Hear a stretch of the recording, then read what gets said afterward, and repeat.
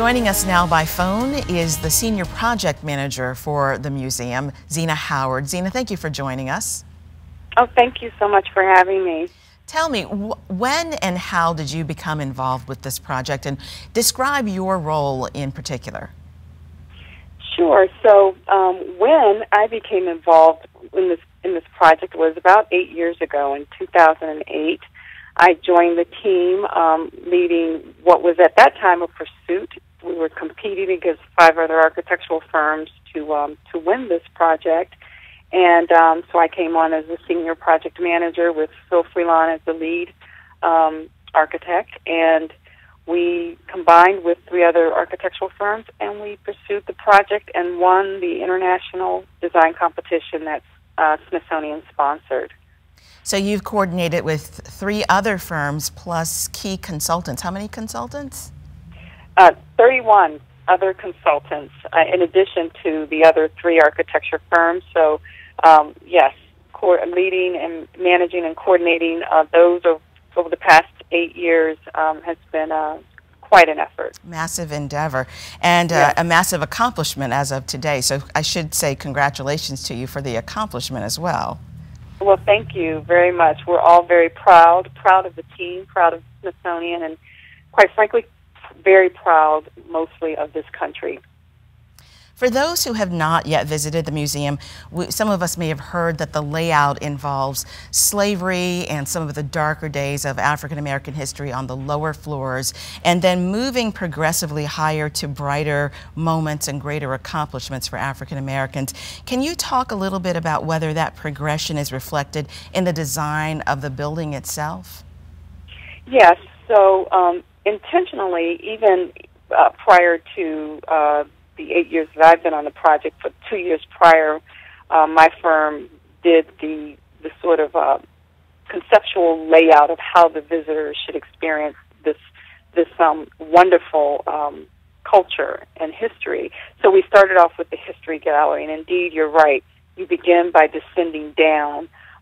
You take a glass elevator actually down, and it sort of drops you from the 1980s down to the 1400s and progressing through significant periods over that hundreds and hundreds of year history, from the transatlantic slave period, Middle Passage, to colonial American, through antebellum, all the way up to 1968, and ending with President Barack Obama's first inauguration as president, first African American president. Then coming out of that, because that's a little intense, it's a little deep, and so there's a moment of reflection that we've provided designing the space. It's a contemplative court with water that sort of streams down from an open skylit, what we call an oculus in the landscape, and gives you a little bit of relief from that.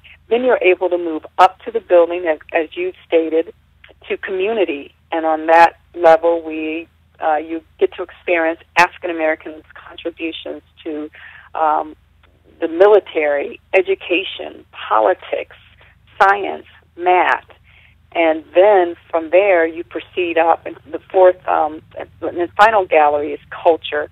Really, really great expression of African American contributions to music and art, visual arts, and expression of our culture. You learn about, African American hair and how that has, been defined over the years. And you see sports, our involvement in that. And then there's some really fun exhibits that everyone enjoys. You have the Chuck Berry's Cadillac, wonderful red Cadillac, and finally George Clinton's Mothership, which is awesome. I actually had the opportunity to take a photograph with him the other night in front of the Mothership. So that was a highlight. So do you have a favorite space in the museum? I do, and I won't say, I do. I like the, there's areas, and you'll see up high in the museum, where we've actually opened up the skin of the building, or that corona reflective skin of paneling that you see and we create vistas out to certain key areas in this wonderful place of America's front yard. So there's a nice panoramic view of the entire Washington Monument grounds off a fourth floor balcony. Through design, we referred to it as a Juliet balcony, but it really is a space that you get to experience the full volume of the space. You can see all the way down to the lower level. So, and then you, at the same time, you get to look out across the wonderful Washington Monument grounds, and the vistas are just breathtaking. So that's what I would say is one of many favorite spaces of mine. And we should all make a point to go to that specific place and experience that as you've described it. You have mentioned the word America several times in your description so far. We know a few days ago the New York Times ran the full text of Langston Hughes' poem, I Too Sing America. We understand that this museum is to affirm the beauty, the strength, the talent in the African American community and in the African American experience, but it sounds like you are suggesting that this museum is not just for African Americans. You're absolutely right. It was never envisioned. It was never the mission of Lonnie Bunch as the museum director in the Smithsonian to be in a story about just African Americans, because that's impossible. Because the African American story is the American story. So, and to quote Lonnie Bunch, he is always the executive director of the museum. Lonnie Bunch has always said that this is the American story told through the African American lens. And I think when people experience that for the first time, this museum is going to educate a lot of people who have maybe ignorant about African American culture and history and contributions. And I think once you allow yourself to be immersed in the content and the stories of this museum, you will begin to see that there's no way, the two are inextricable. There's no way to extract African American from American culture.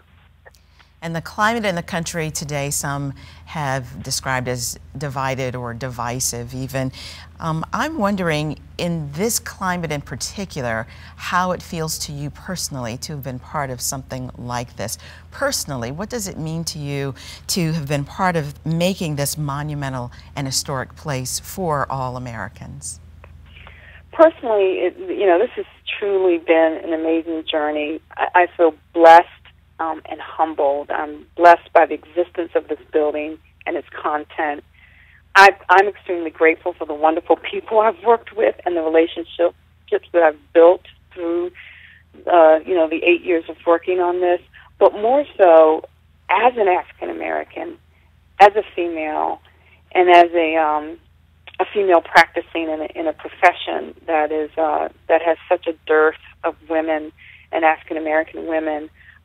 I feel blessed to have been a part of it. It's been a unique experience, and finally, in a way, I feel like in America now, I personally, having gone through this, so I know others must feel like there's now an opportunity to really discuss, begin the conversation around culture and race and diversity, and these are the things that are going to help in some way heal a lot of what is going on in what we see in cities like Charlotte and recent uprising and racial tensions. I think it's going to go a long way to at least begin that conversation that can lead to healing.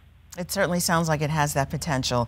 And so I say thank you again for your contribution and for speaking with us here this evening. And we are wrapping up our conversation with Zena Howard, who is the Architectural Senior Project Manager with Freelon.